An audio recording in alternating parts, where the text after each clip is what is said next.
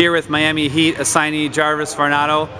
Jarvis, you were called up earlier in the year to the Celtics, and now you're with the Heat. Just talk about the experience with each of those teams. It's a great experience. It's two classy organizations and frontier organizations, and it was an honor and a blessing to just be a part of the Celtics organization and now back with the Heat.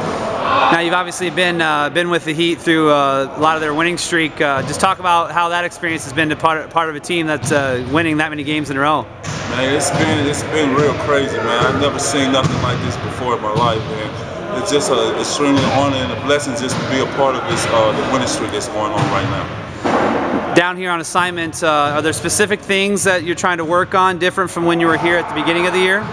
Just continue. I just want to play. You know, get my rhythm in the game situations, and just practice game situations. Lastly, it's March Madness going on right now.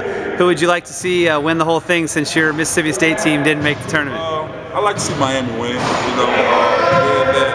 I play for the Heat. Miami's just right down the street from us, so the Miami Hurricanes.